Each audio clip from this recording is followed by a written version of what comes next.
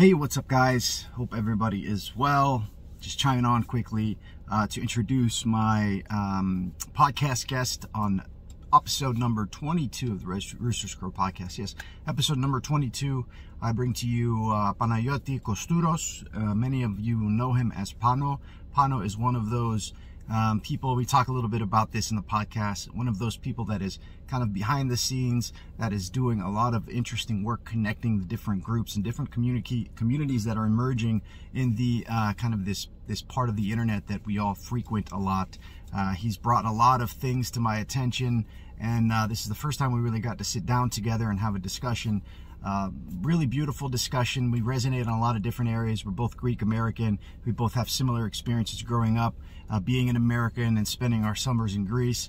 We talk a lot about deep Orthodox theology stuff. We talk about a lot of different things happening in these disparate communities, and we're encouraged by what we see emerging in the face of all of the challenges that we see today in this world. So love this man. Great conversation with Pano here. So I'm going to give to you episode number 22, Pano Kostouros. Thanks. God bless.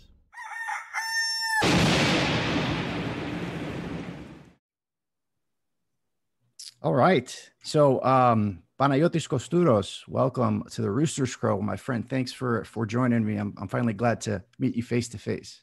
Thank you for having me.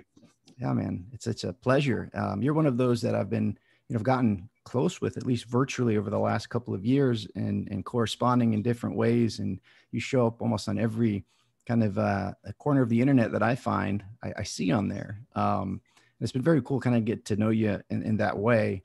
And the way that I kind of think of you is this, like, there's all these communities, just disparate communities emerging, and you're kind of like the interstitial tissue that is working behind the scenes, connecting things. I don't know that a lot of people, I think a lot of people are aware, but notice how that, like, at least I've noticed you pop up, on the Jay Dyer group and the Brother Augustine.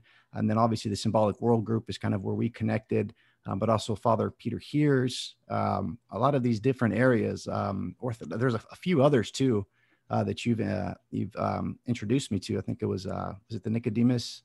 Oh yeah, St. Nicodemus Publications. He was, that one. We could talk about that one for later on as well. But that one's very important to me. So yeah, man. So how did you get? Is this something that you're doing intentionally? So how do you go about kind of organizing your virtual interests in terms of orthodoxy? It's interesting because I've always been, since I was around 5 or 6 years old, I was always drawn to, for good or for worse. I know you can kind of get into the whole technocratic side of things and the depersonalization of the screens, right? The kind of beatific vision idea where you're just like staring and insatiably at a screen without actually energizing or activating your agency or that sort.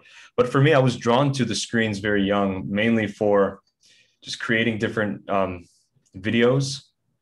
I guess I could say I was vlogging before I knew what vlogging was, or before it was cool, but I would never post anything online. I would just save different clips of me, my family. I would have clips of my papu and others come in and say hi to the camera and do something. And unfortunately, all those clips have been lost to many like refreshes and selling our hardware and all that. And my family, they definitely regret that, especially those with my papu. So I was always drawn to that. And then later on, I guess that was just something that I would continue as well with, like, my video editing and getting into filmmaking and that kind of thing. But it wasn't until, and we can talk about that later as well. I do filmmaking work and video editing for, I've done one for the Symbolic World, but there's one I'm working on right now as well.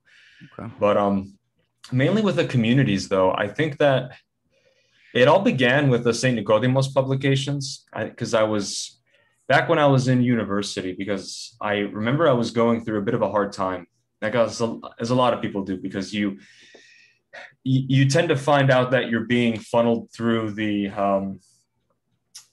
you would call it the machine, where basically you're sent out to be stationed somewhere to some corporate job. And that's what the vibe that I got and a lot of people got. And that was very soul crushing for me. I'm like, is there really all these years that I put into my life, it's just going to end up like this? And I see people who are consigned to that fate, basically. And it appeared at that time, I would say, it appeared to me that there was no joy or there's no hope in a future like that.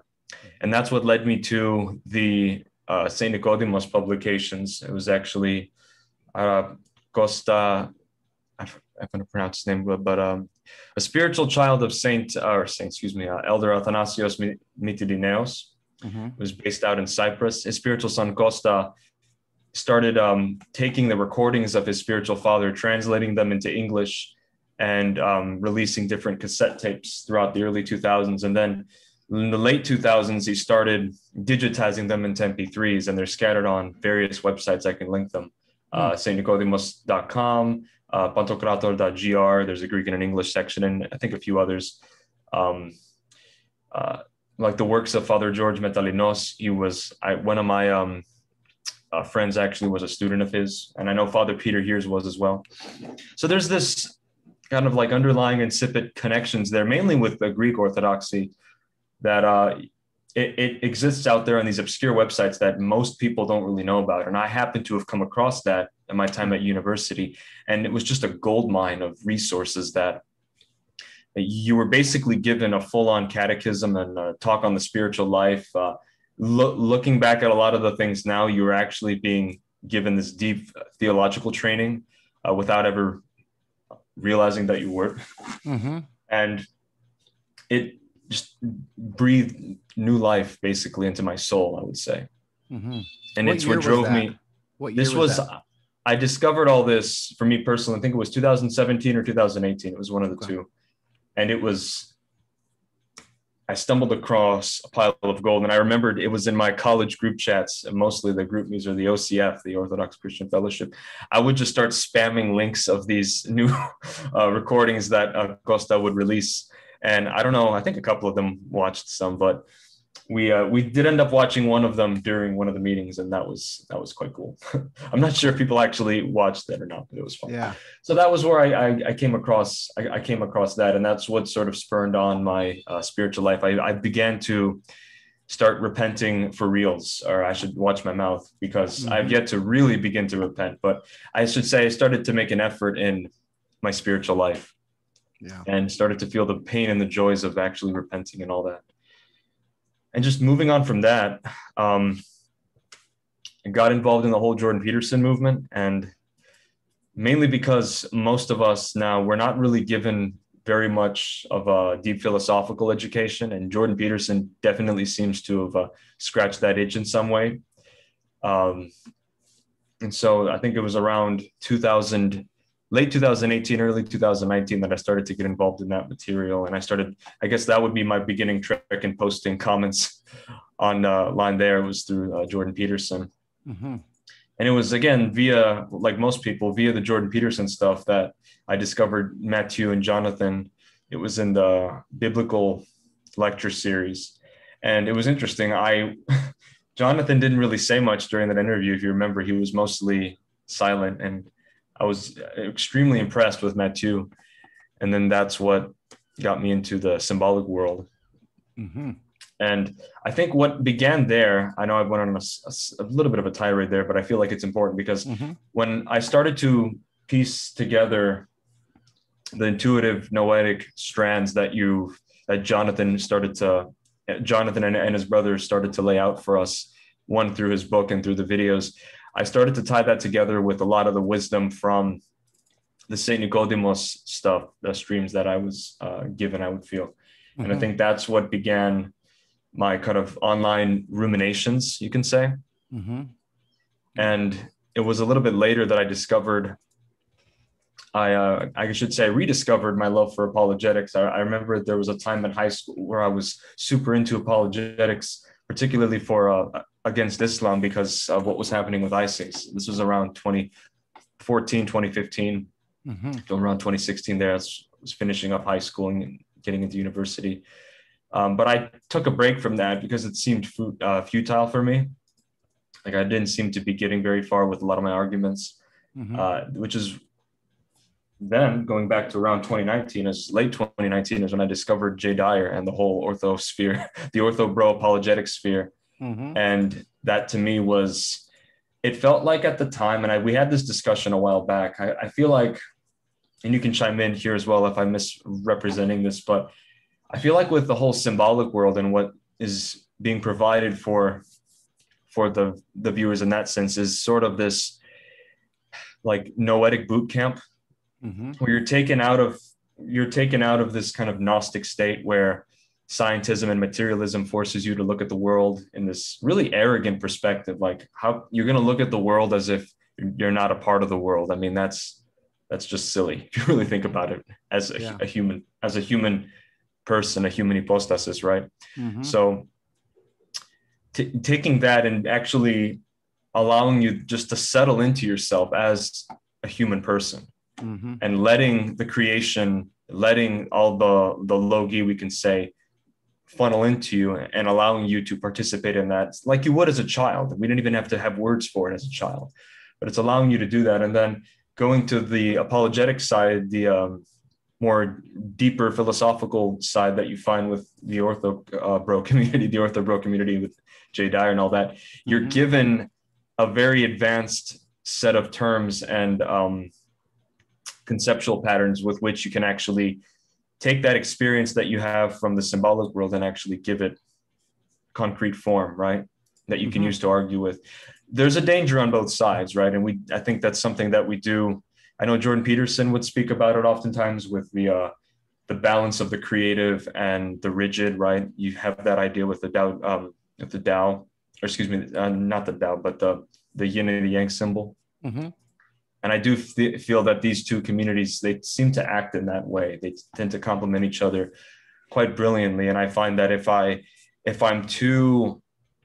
get too heady, like I usually am, if you ask people I know, if I get too heady with just trying to study the theology and the apologetics, then I would sort of take a break and focus back in on more of the symbolic world stuff, as well as my spiritual life too. So I would tend to switch over to watch some symbolic world content and focus in on back to the Nicodemos stuff and even stuff from like Priest Monk Cosmas and Orthodox Talks, right? The type of material that's designed to sort of really rip apart your soul so that you can repent more fervently and heal yourself more fervently. And I feel that if I would indulge in that for a little while, then I feel like I would actually be more prepared to go back and start articulating this transfiguration that's happening to me. And I feel that being able to jump back and forth in these two communities allows for this freshness on both sides, where if I'm on a video, let's say a clip from one of Lisa and Brad's, or Lisa and a few other people, I forgot their names, but shout out to them on the Clips channel. What they do is really fantastic. Absolutely. If I'm watching something there, like one that comes to mind is the talk that Jonathan had with, was it Pints with Aquinas it was one of it was Lofton something. Chris Lofton, I think is his name. Yeah, I think so. The Roman Catholic, where they would have the discussion about like, why can't we image God the Father, right? And then to me, at that point, I had just come off of some reading from Basil or some studying of the hypostatic properties of the persons and grounded in scripture, right? As well as having come out of Holy Thursday, where that's a central theme of gospel readings there. I would just go into the comments section and just tie it together and say, well, not really. You're not supposed to do that because Christ is imaging the Father. He's always done that from all eternity. And so being able to use these extremely precious words that comes from our saints, and that I would say Dyer and all the crew there do a really good job of presenting that in a philosophically sound way, but being able to bring that over to, while at the same time having a proper, I should say, continually developing symbolic worldview. I feel that's quite interesting. I'm not sure if I answered your question. It was a bit of a haze, but yeah, well said. Actually, I think that was great. How old are you? 24. 24. Wow, really? Man, I thought you're wise for your years, man. Holy smokes! So where'd you go? Where'd you go to university? I went to Purdue University, closest to me, but I was very thankful for it. Actually, I studied computer science there. Got my bachelor's, and I'm at a point now. I'm not sure exactly how and when and if I should continue to, especially with this whole Globo situation that's happening. And the demon. I like to I like to call the stabus. I like to call them the demon's darts. Actually, I was reading the prayers at Compline, and even the Mother of the Light prayer book has this. Mm-hmm. But a common theme that you'll see in the Orthodox prayer life is, "Oh Lord, protect me from the demon's darts." I read that and I'm like, please, that's a symbolism happens moment right there. I'm like, this is real. Yeah, definitely. So for that thing, so I'm in a bit of a stasis right now, but I guess supplementing that with my own study and all that kind of stuff. I mean, I'm very thankful to have the conversations with JP whenever I do, and I feel like my brain is expanding there. So what do you mean by stasis? Yeah. Did I say? Yes, I'm in a bit of a stasis. Oh, so yeah, like not sure exactly how. I mean, the future is always uncertain now more than ever. So stasis with regards to my education, I should say, well, whether or not I should continue doing what I'm doing now, or I should find some other way to be grafted to like an educational institution or a hierarchy of some sort that would propel me forward. Mm-hmm. So in that sense, I feel like I feel as if myself and many others are being kept in that stasis. I know, especially, I mean, what's happening right now at Holy Cross, for example, where they're making the stabus mandatory to go to seminary, and that's been extremely problematic. And because I'd considered at one point studying theology at seminary, because it's something I'm really passionate about. Well, you can get an exemption. You can get an exemption. Mm-hmm. I mean, they're making it mandatory for all college students essentially, which is bizarre, right? But, if you know a good doctor friend, in a sense, I mean, you can get an exception, a medical exception. You can get a religious exception, actually. You know that? To go to seminary? That's kind of funny. Yeah, I know. Oh my God. I didn't even think about it like that. That's crazy. Yeah, geez, I didn't even think about it like that. But, in terms of work, my wife works at the hospital, but I think it's school as well. So I was talking to my wife. I'm like, oh, you better hurry up and become Orthodox then now, because we have, so yeah, it's a strange thing. And it's not even like, the case of whether the jabbies are, deleterious to this extreme. Like they might be actually. Like there's a lot of, for some reason, I'm very attracted to learning about what these things are. And there's there's a lot of information coming out on how they, at least these early vaccines, these early kind of jabbies that are coming out, they're using this technology, which is quite brilliant, the mRNA technology.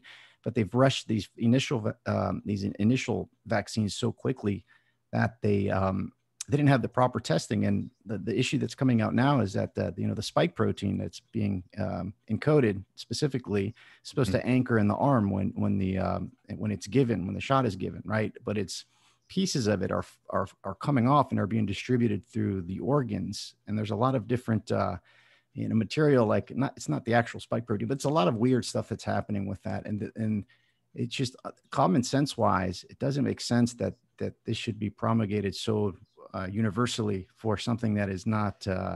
It's interesting. It's interesting because this brings to mind the theme of the anomia, or the spirit of lawlessness, that particularly Father Seraphim Rose expounds upon this from, I think it was 1st or 2nd Thessalonians, where St. Paul talks about the spirit of lawlessness abounding. And it makes me think, well, on the one hand, could this be something, and the more conspiratorial and could very well be, right? But are they purposefully aware of the effects and then releasing it on people, knowing that this is going to have the effect? Or are they just not caring? Like, you're just throwing caution at the wind and saying, well, we're possessed by this crazy anomia, this crazy spirit of lawlessness, and saying, well, let's see what shit happens perhaps, right? And see what happens to these people. Or is it a mix of both? I mean, it might not be, because really I feel that the spiritual state of, we discussed this prior to the recording, I feel, but the spiritual state of the cosmos at this point, like the heavens do seem to be falling. And what kind of effect would that have on people who have this kind of authority over people's bodies, particularly like the health institutions, for example, right? I mean, what kind of assaults are they going through? I'm thinking from like a spiritual perspective, like what kind of plani or prelest are they faced with that maybe we don't even understand? Well, I don't think they do, right? I think whether it's just the momentum of the perverse incentive structures through corporate and government, mega complexes, or if it's kind of a more conspiratorial view, I think they know not what they do, and I think they're just captured by this this momentum. And it's a strange thing, and it's you see with Dr. Fauci now. There's this FOIA request that came out, from BuzzFeed and a couple others that these emails came out, and it's like they're scapegoating him, right? Like they're scapegoating him in a sense where he's responsible for the role that he's played, but he's a figurehead. When he goes, they'll have someone else there, right? And it keeps us keeps us from looking deeper into what's the real rot at the core of things is just the general relationship between science, government, and capital, in a sense, which is the reckoning from the consequences of what's happening is hard to imagine, but it's kind of happening. So I don't know, what the motivations are. And you could, I drive myself crazy thinking of, do they know? Or is it just a financial thing? And it's regardless of whatever it is, I think it's this idea of they know not what they do, and it's being completely unrooted to any kind of ideas of a higher power, or it's just, it's an onslaught. There's nothing good from it in that perspective. So there's, for real. I mean, and especially when you watch the media coverage of all this is something I'm very thankful for. Actually, my, one of my more nascent passions, not passions as in, spiritual passions, but life passions, but is actually filmmaking. I've been doing particularly film editing, CGI for a long time, since I was about, it was 2008 that I started doing After Effects, but it was a couple of years before that. So I must have been around 10 years old or older when I started getting involved in that. And it was just a passion of mine that I've had for quite a long time. I entered in some film competitions in middle school, and at university, my time at university, I helped put together a 4-part miniseries. I think it was about between 3 and 4 hours total when you watch it, but based on DC Comics characters. And I was super proud of that. That was like a film degree and a half for me. Right. Yeah. And being involved in the production, I wasn't so much involved in the writing. I was more so involved in kind of delineating a coherent story structure, but being involved in the production, being on set, putting shots together, helping find creative ways to repurpose shots. And then my main area of domain is the editing bay, placing clips together and trying to, you really learn how to take shots, how to take different, all the different aspects of these shots, right? The focal length, the focusing on the camera, right? The timings of the performances of the actors and all these different things. And you learn how to sequence them together in just the right way, and even fudge them, being able to fudge them in such a way where what is being presented in the final product wasn't really reflected in the script or in the performance, but it's something that you're placing in there. You're placing your own stamp to help emphasize this idea in the story. And having gone through that and producing the series, I look at the news now and I'm like, oh yeah, they just shot that after the event, or yeah, this was faked, or yeah, they manipulated this section there to go to influence this. Like it's basic composition and basic theater. And you do get a sense of that in the movie Nightcrawler. If you've seen that before, that one, it shows cases that really well. But it's all deception, and it's just theater that's forced into you now. Yeah. Or I mean, even you read writings from like St. John Chrysostom, for example, and he would talk about like avoid the theaters, stay home and read your scriptures and pray. And can you imagine what he would say now, where the theater is everywhere and for the worst? And I know this might be a little cliche, but it does terrify me. I've experienced it. How would this affect children? Really, when you're constantly bombarded with theater? Yeah. How does that influence your discernment growing up? Yeah, I mean, that's a I have 3 small kids, and yeah. I talked with Father Seraphim Aldea, and before we actually didn't talk about this during or did we a little bit? And just corresponding through email, I asked them about his perspective on children and technology and this kind of onslaught that's happening. And he's like, James, I can't, I don't have any kids. I don't know if I can speak to that. I mean, he's like, I can't speak to it. He said, trust them. Right. He said, trust them. And I was like, and then I was thinking, you can't stop them, right? You can take them out of the environment as best you can. Right. But you can't, it's what we're going into. Right. So I think that kind of leverage, get them involved in prayer, right. And reading the scripture and developing that discernment. And they're going to develop capacities that we don't have to, develop that discernment in the environment that they're going to be, coming up in a sense, so I don't know. I think there's a happy medium between, trying to keep them away from it as much as you can, but also, showing them how to swim, show them how to navigate, and training their ability to make sense of things in a sense. But it's, my kids are always looking for the iPad and whatnot. And it doesn't matter what the show is, even if it's educational, or a lot of times it is, it doesn't matter. It's just the way that this technology is just interacting with them. It's changing them. But, there's both good and bad to that, and I think we have to kind of train the good as best we can. And lots of prayer, that goes with that. But yeah, it's really just a different environment so rapidly than it was just when I was growing up, and I can't imagine what the environment's going to continue to be like, but who knows, man, but I like the idea of trust them in terms of, give them the ability for you to trust them, give them that ability in a sense, but there's no easy answer. That's one of probably the biggest concerns that I have in conversations that I have with the channel and with the podcast is trying to discern how to navigate that for sure. Yeah.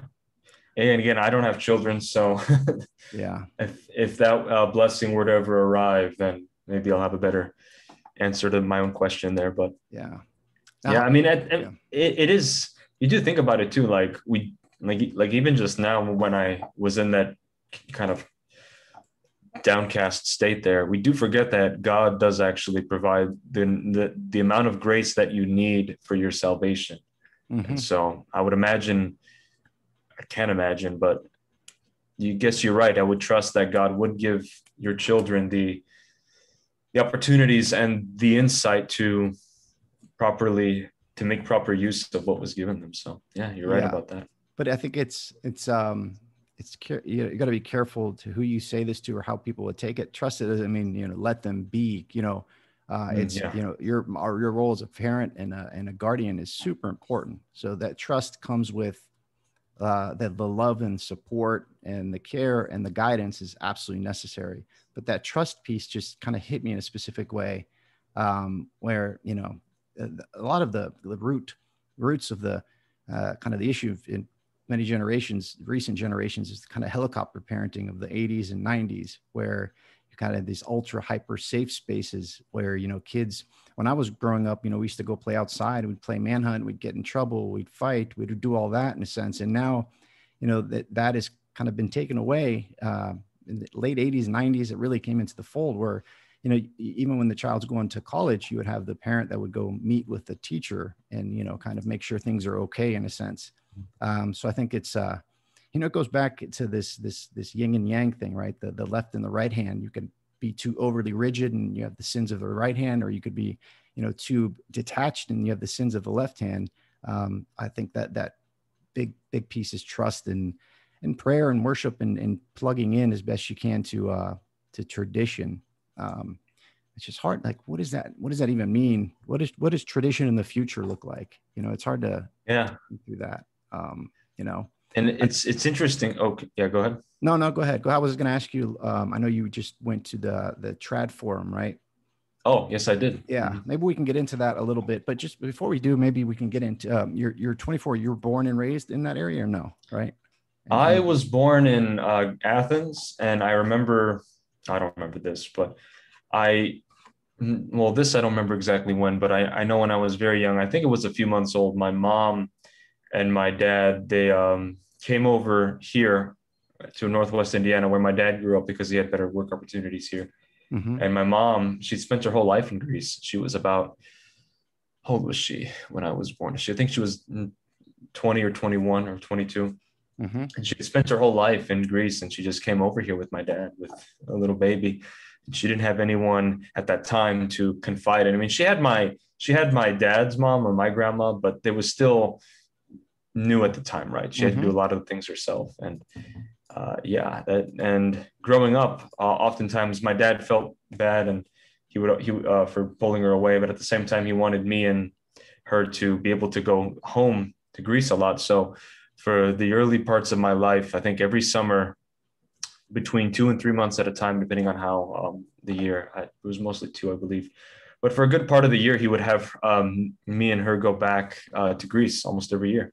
Yeah. And it was, the experience of that was, I'm very thankful for that, actually, because growing up, there was always, I did feel that there was, I got along really well with the people around me. I went to school here, but even then I did feel that there was something a little bit different with my school friends as opposed to the friends at my church or my Greek school, right? There was this bond that you have. So yeah, but I was thankful to be exposed to that, exposed to the language when I was young, exposed to the culture, even the subtleties that you get by being around my papu and my yaya. Mm-hmm. Just in the Choreo, I would travel to Candila, which is closer to Corinth, and then we have Agnadia, which is on my mom's side, which is further up north, outside the forget what the port city is called, but the port city that takes you to Skiathos and Skopelos, the 2 important islands there. But yes, I would go up there. I would also, the main area was in Athens, Yeraka, a little division there. So yeah, I have a very similar upbringing. So my parents moved here. My mom was very young, maybe 19, and they both moved here.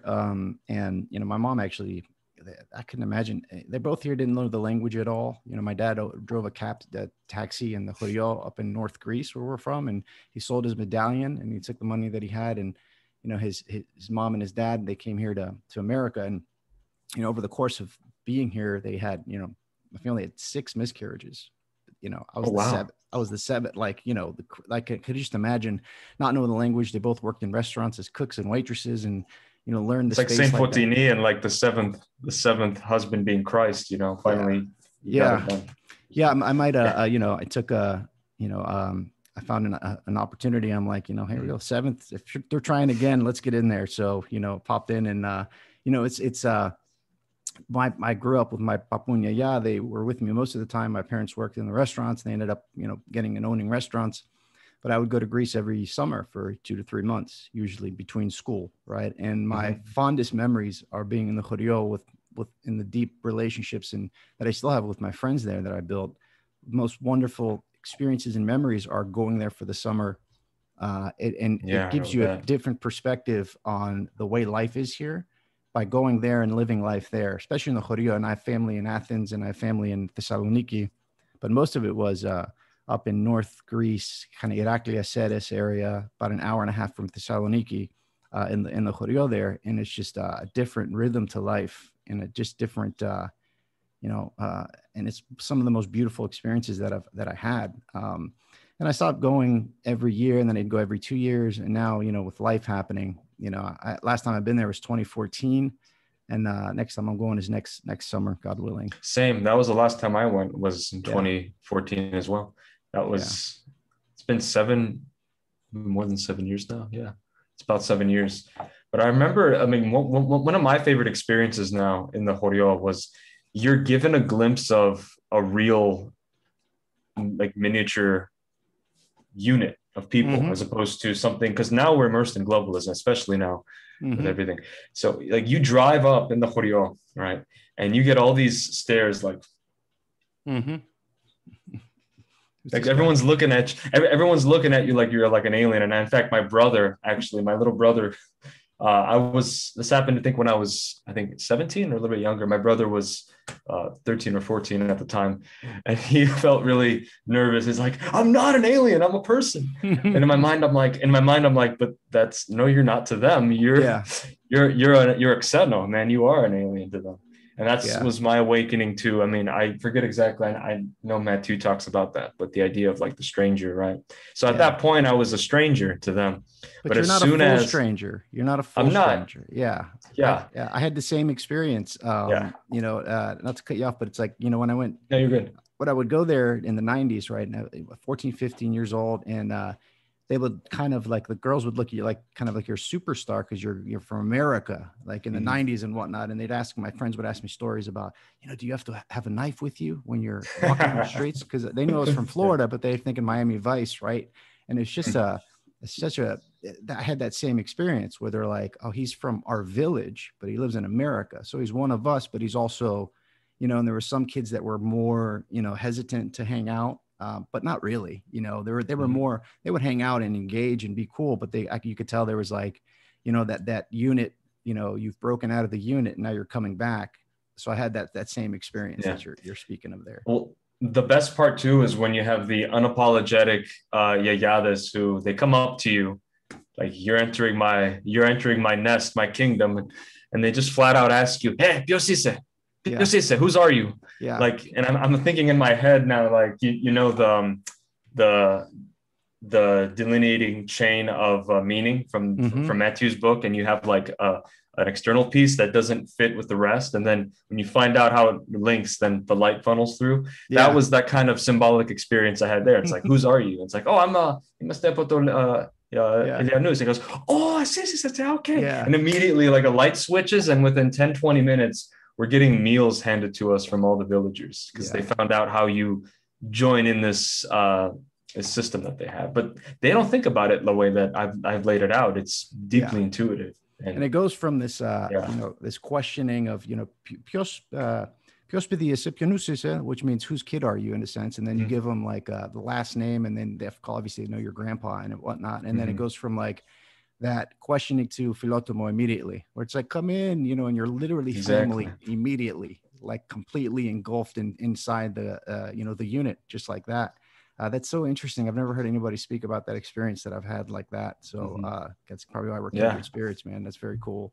And a lot of other experiences of just going out, like, every store had its own quality to it because it's not a chain or anything. So there wasn't even a supermarket there was one supermarket, but it was kind of like, random stuff in there. It wasn't like, but you would go to the Furno and get your bread, and you would go get a bugatza at the same place there. And, and the places are still there, and then you go to the Cafinio and play electronica, we play video games, and then, we'd stay out until late and just walk home, and it's such a wonderful experience. And I go back now to the Choryo, and I don't know, I haven't been back in 2014, but I know that a lot of the globalism has infiltrated even the villages there pretty significantly. And I know that there's like drugs that came through, heroin and all this stuff. I'm like, oh my God, like, I don't know if it's like that anymore, but maybe 10 years ago, I heard a lot of that stuff was happening. And then the whole idea there was to, leave the Choryo and you go to the city, right? But there seems to be kind of an outflux back into the Choryo now, in a sense, back into the village. But it's such and like a lot of people, I know my papu, he goes back. It's funny now, actually. Well, they usually go back about, I forget the interval is correct, but once every couple months, they go back from their house in Athens to Agnevia, then the mountainous area in the north. And now actually my papu, he caught COVID. And he's self-isolating, and he called up my mom and he's like, like, I'm so peaceful now. This is the best. I don't get to deal with people's garbage.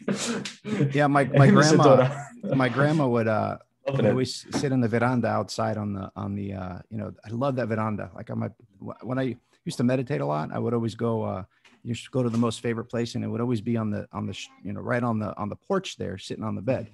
Hold on. Yeah, buddy. Oh, sorry. I just got a little intruder there.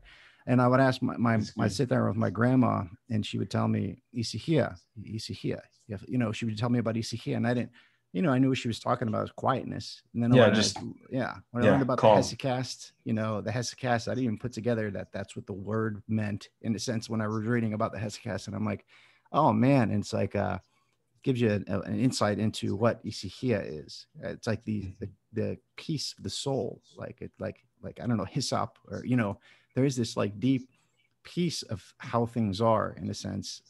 So it's something that I'm grateful to have experienced and know that that's available, or that's out there, that exists, that type of peace. It's a different type of peace, I think. Especially now with everything being in motion more than ever, right? It's something that could be actually a way in. I mean, it could be a danger. You could turn hesychasm into another kind of spirituality, right? But at the same time, I think it can, for people who are looking for it and they do have a love of Christ, it might actually be a nice way into the real spiritual life if their hearts are pure. Yeah, definitely. And so you mentioned a couple times of actually being, able to repent. What is that? And is that something you think you can will yourself to get to a place where you can repent authentically? And what does that look like, you'd say? I don't think you can. Ultimately, it comes from God. He's the one who allows you to. He gives you the necessary grace and courage to rip out all the poison that's been infused into your heart, right? And that hurts. It really does hurt. But I think what you can do is showcasing that initial drive or initial desire to at least begin that healing process. And I guess by actually repenting, I never actually considered at one point the full weight that our faith actually places on us to become like gods, like what theosis actually means. And that's, you're given this faith, you're given this, the deposit of faith. We talk about it. I know Catholics talk about the deposit of faith at a certain point in time in history, which is true, but we understand baptism as our personal Pentecost, and that light was deposited in you a certain X years ago, right? And so it's taking that deposit, that participation that was expected of you to cultivate, and actively seeking out that cultivation. So I guess by actually repenting, I was coming to this realization that, wow, I really need to start taking myself seriously. I have to do my own personal economia, my own housekeeping of my kingdom, my heart, my passions. And it wasn't, I think what brought that on for me was the part of it was fear. It was, I forget where I heard this, but the idea that when your soul is separate from your body in that intermediary state, you will have perfect memory. Like every moment of your life will be sorted and displayed out in front of you, easy to see. And that terrified me, thinking, wow, I'm not even, in my 20s now, and that would terrify me now if I died now. What would I need to really do to repent so that that wouldn't sear my conscience, right? And so part of it was fear, and the other part of it was that motivation, listening to recordings of St. Paisios and the heart-rending lectures by Costa about joy, the fact that Christians are called to be joyful. And I'm like, well, I don't feel joyful right now. What do you mean? What kind of joy? And I think it was a section from his St. Paisios spiritual counsels on something very simple, but we often forget about it. But you mentioned philotimo, but the sacrificial love that one has for his neighbor, which allows the grace of God to not only indwell you, but the grace of God actually begins to heal and sort out, like kind of like a magnet. When you place a magnet in a bunch of pieces of metal, how everything just magic or automatically sorts itself out like that. That's the effect that God's grace has on you and the world around you. And that definitely moved me. And I said, okay, well, I'm going to have to humble myself near a priest and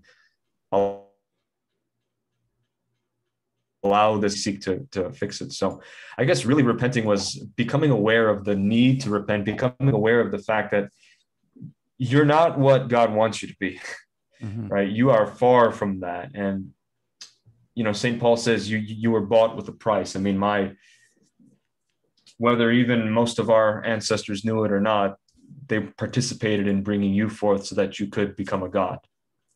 by grace, not by nature.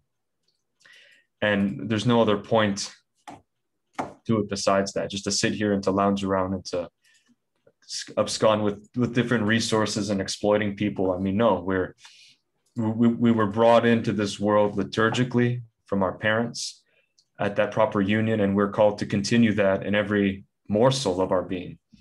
And to realize that sounds great, but I have to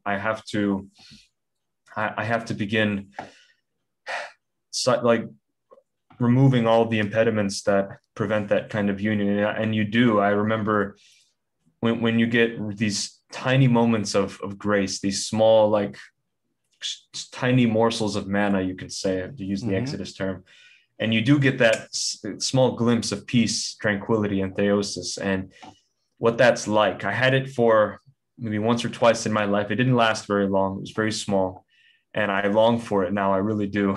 So I've been on a dry period for a while. Yeah. But the kind of love that you have for the people around you, to the point where you're brought back to that state of childlikeness that you were when, you watch the old recordings, cassette recordings of you when you were a child, and that part of you reactivates, and people feel edified by being around you, not necessarily because of you, but because God allows that change to happen in you. Yeah. And allows you to be a proper human being, I guess you could say. Yeah, that's very well said. And just as an aside, as a kid, I was always the one that was recording. I was always the one recording the gatherings, everything. I recorded my sister's christening, and I recorded her. She was actually dancing, and she fell and hit her head on the slab. She had to get stitches and whatnot. Like, they're all mostly gone now. All those recordings are all on VHS. So that's interesting that early on we were drawn to this technology that is now kind of everywhere. And it's interesting that this kind of idea came to mind, is, these truths that are coming into the world now are being manipulated. The idea that you are God, or we are all gods, is so prevalent in the New Age community. And it's such a perversion of this idea of theosis, because it necessitates or instantiates this spiritual inflation of the ego, the spiritual ego. And I felt it pretty intensely, not while it was happening, because you don't feel it while it's happening. You can only reflect on it and be like, whoa, holy cow, that you think you're doing things are so right and good for, for others, in a sense, to the point where you can think that you're helping others heal themselves, but you're in this state of prelest. And with all of this new world that we're, that's emerging, all of these truths that are, fundamental, are even more susceptible to be manipulated. And I think that's what's happening with, this idea of being spiritual rather than religious, and, ascension, and the whole new age movement of becoming a god. You are actually God, in a sense. And it's not the same thing as deification at all. Just even the way they say it, like, you are a god, like, what is that inflection? I feel that it spurns on pride, and the basis of it is, well, humility, trust in the will of God, the will of the Logos, or elevating yourself through pride. And it sounds simple, I know, but it all, I feel, goes back down to that. And I do feel too, a lot of people are hurting today because they sense the deliturgization, the dissolution of everything. And one of the ways that they feel that they can hold that up is through, you could talk about will to power, but forcing it all to work together through pride. And that's something that we've all experienced it to some degree. You can't not experience it. And you see people around you who they fall prey to it occasionally. And it's a difficult form of prelest to get out of. And it's the same people that say we are all gods that don't believe in God. They believe in the universe. They'll say, the universe is conspiring for your favor. And like, if you sit there and I was in that boat a little bit, it's like, well, what do you mean the universe? Like, what do you mean by the universe? You mean like the stars and the galaxies, like the physical structures? What do you mean by the universe? What are we saying here? Like, how is that anything it's inspiring and whatnot? And if you just press a little bit, that whole edifice just falls of all of the superficial language, in a sense. But it's difficult to navigate, and it's difficult to in any sense that every religion is actually celebrated except Christianity. Like, you can be a Buddhist and it's cool. You could be a Taoist and it's cool. You can be a Native American and it's super cool. Aboriginal religions, shamanism is really big right now. And it's like everything but Christianity, really. And it's like interesting. And some solace that I take in that is that, it was written, what's happening now. It's comforting to look at all the things that are emerging are what has been told to us. So it's like, it's almost more comforting to have that nihilistic perspective than to have seeing the disintegration of the world, but knowing that it was written in a sense where it's like, oh, it's almost like, yeah, okay. It's verifying actually some deeply held, religious, tenets in a sense. And we were talking about repentance, and it's like the rules are easy to discern. I mean, there's essentially 10 of them, right? If you follow the 10 commandments, right, that their children can understand them pretty easily, right? But to follow them it's almost impossible, right? And it's like, if people don't realize, and I don't realize a lot of times when, just telling little lies that are insignificant, if you can cut that out, right? And then, if you start following the commandments and living like Christ, right, and actually doing that, like it becomes easier to follow them, right? But these little things that you're not aware of pop up, of telling stupid lies or doing this stupid thing or becoming jealous of someone for whatever reason, and then you become aware of them, and then through the grace of God you can work through them, and then they go away, like the intensity of them go away, like the jealousy of a neighbor getting a new car or a new house or a pool or whatever it may be. That starts the intensity starts to die down, and then you actually feel happy for people that are doing well in a sense. And then for people that, are used to just trigger you, for me, I'd be triggered by people on the news, especially pharmaceutical commercials. Like they would trigger me every time. My wife's like, don't watch them. Like somehow a commercial would pop on. It's about some stupid pill. And it was on the, there'd be like 3 or 4 of them on one commercial break. And I'm like, God, this is so ridiculous. Why it's just accepted that it's okay to have a pharmaceutical commercial on, like something you discuss with your physician. But anyways, like you can kind of have, you can kind of forgive or pray for these people that you're, that used to inspire vitriol in you, like, different political pundits or whatever it may be. So it's actually it's a beautiful process, but it's hardest thing to do. Orthodoxy is hard. It's hard. I mean, to love your enemies. If you think of love, I mean, I was reading, not fully at this point. I realized I might have to wait a little until I can really dive into Father Saint Dimitris Staniloae. He's been one of my favorites recently, but his whole body of work revolves around Trinitarian theology, and particularly the personal love that the Father and the Son and the Holy Spirit have for each other in this like super essential, inexplicable love and personal love. And he harps on that frequently. Like when you have his book, for example, on the Trinity, that's a main point of topic there, or main topic there. Then you go into the Dogmatics Volume 1, and he starts to lay out the basic epistemology of how we understand reality. He always relates it back to the love that the persons have for each other, and then man as created by God so that he could have more children to love. But at the same time, he doesn't want to God the Father does not want to relativize God the Son. He wants his Son, and his first love to be the Son. So he doesn't make more hypostasis via the essence. He makes us created from nothing. But at the same time, because we are not God, according to essence, he gives us that choice whether or not we want to assimilate to his love, his pre-eternal love, or not.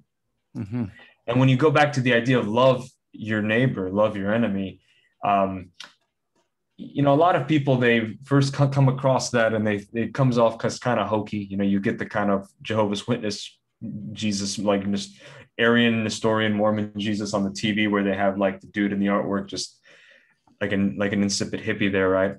But when you really understand it, like, no, love, you need to love your neighbor, you need to love your enemies.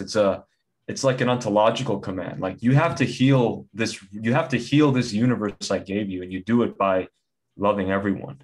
And when that reality starts to dawn on you, that love and feeling of happiness and tranquility for other people, there is something slightly selfish in it, in the sense that, I'm getting to actually enjoy reality as it's supposed to be. Like, I'm partly doing it for myself. I don't want this poison in me. I mean, I'm doing it for you. I love you.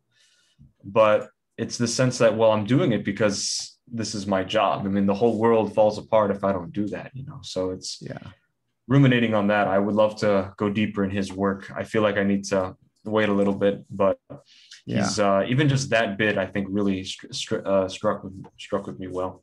Yeah, I think you're spot on with how actually loving someone, whether it's a neighbor, friend, a family member, or an enemy, changes them. Right. I think there's something about attention and how you it's like a virus in a way. It's like an infection, a noetic infection, right? That you poison them with this holy poison, so to speak. And it's like this idea of, flipping something that seems hateful for something good, right? But continue what you're saying. Well, I don't think it's not something that once you start having the intention to love your neighbor and love your enemy as yourself, by the way, and as God loves you, like, once you have the intention to do that, the facade that, people tell themselves, I love my neighbor, of course, I love my enemy, but it's a facade. It's not real, right? To actually really share love with an enemy or with a friend, to actually do that is something that I think you can cultivate over time through working on your nous and cleaning and purifying your heart, through following the commandments, right? And through God, I don't know, but through the grace of God, and through doing, through working through it, you can do it. And it's something you can cultivate, and it heals you and them at the same time, in a sense. But I guess the idea is that you can't will your own self to do that. You can't just be like, I'm gonna love my enemy now. I didn't do it yesterday, but today I'm going to love my enemy, because it's not real, but you can get there. You can work through it. And then I think it takes time. And the more that you trust that process, the more it accelerates that time, because it takes a long time to heal and work through these different types of things. But that's the goal. But I think I'm with you. That's the most profound thing, I think, is to love your enemy, as yourself. And if you don't mind, send me a link to that book that you were talking about, the one we're done here. I will. Send me a link there, because I don't think it's ever really possible to understand what that means, but it is the ultimate solution, in a sense, right? Yeah, love presupposes this creation, right? It's mystically part of God from all eternity, and we try so hard to pin ourselves down, pin our own reasonings on that, and try to express it. It does go back to the whole thing of beauty, right? The theme of allowing beauty to just manifest something sporadic, complex, almost seemingly self-assembling in a way, but it is allowing this light to pour in and liturgize everything around us, right? So it's like you said, trusting the process, having one foot on the gas, guiding it in a way, but at the same time letting it happen in a very spontaneous way. So I think you hit the nail on the head again. I think beauty is a tool, is not just a tool, but it is integral to this of idea of how to love your neighbor and to love everyone. Is through this idea of beauty, and kind of reorienting ourselves to the notion of beauty in the world. And then, that can make a lot of things. Beauty seems to kinds of it coheres the hierarchy, in a sense, because all this stuff that, I love science, in a sense. I've always loved science, and there's a lot of beauty in science and mathematics and whatnot, but it kind of gets lost as everything's so kind of disintegrating. I think in the book, The Hierarchy of Heaven and Earth, the kind of ultimate theme of it is to, you take the diminution. We've gone from the beauty to from the beatific vision to focusing on the good in terms of humanism, to the true, which in terms of science, right? It's like you take all that and incorporate it and just turn the focus back around, and you incorporate, from the true, where we're at now, the hyper focused on materialism, to the good, right? And then to the beauty again. So it's kind of, it's the flip that Jonathan talks about, I think, right? So all of these things that seem so so clinical or sanitary in a sense, like the scientific method in a sense. All of these things, if you can incorporate beauty into them, that's the key, man. So and really, it seems intuitive too with the scientific method, because you never question that presupposition, right? Because I think the scientific method, if I had to lay it out, it would go something like, you intuit something and then hypothesize on it. Forgive me if this isn't exactly accurate. It's been a while since I studied this, but you hypothesize something, you begin to lay out a plan to reproduce it or to test that hypothesis. You can say document it, and then be able to provide the ability for that to be reproduced, right, under similar circumstances. But then you never question that first step, like, well, you form a hypothesis. How do you go about doing that? That does seem like some kind of beauty or artistic inspiration that you have, that you then use your tools of logic, philosophy, and understandings of things to bring that intuition into fruition in a way. And a lot of people, they tend to forget that. Like when we talk about science, on both sides, the people who on scientism, who worship science as their own cultist religion, and those who purely artistic types who go against it. I feel that is another point of contact that people don't really think about too much. Yeah, I think that's a good point. Like, where does the inclination to study a certain thing, to form the hypothesis, where does that come from? Like, I'm interested in philosophy, right? But most aren't interested in philosophy, but they're interested in something else, which I'm not interested in. And you don't choose what you're interested in. It kind of chooses you in a sense. It's like a calling. Yeah, exactly. And I think the same thing is to be said about being a scientist and having an insight that poses a question that, exactly. Where you would now engage with the natural world to explicate and find the answer potentially to the question that you have. I think we're at a place, just like the physicist now has to, kind of find out that he has to put himself in the equation in terms of the way that, particles behave, either like a particle or wave, depending on the apparatus, depending on the observer in a sense. So it's like, we're being forced to recapitulate and to reorient the human being in the center. Right. And I think we're at the beginning of that process. And I think it's just, we're still coming to terms with what that means. But it's encouraging, with all of what's happening in the world in a sense, and having conversations like this and being able to share insights and share, kind of perspectives like this. It gives me hope. And I have a lot of hope from these conversations that we have. And I'm very appreciative of them, man. So thank you. Thank you for allowing this to happen. It's man. It's wonderful. Well, we'll do it again. We'll do it again here, man. I think we could talk for a while here. Maybe we'll start a little earlier next time. For sure. Yeah. Anything else that you want to leave us with, man? Everyone enjoy, have a blessed Pentecost this weekend, I guess I can say. Besides that, man. I'm all good. God bless. And why don't you make content, man? I mean, you should make some content, especially if you're into, making videos and editing.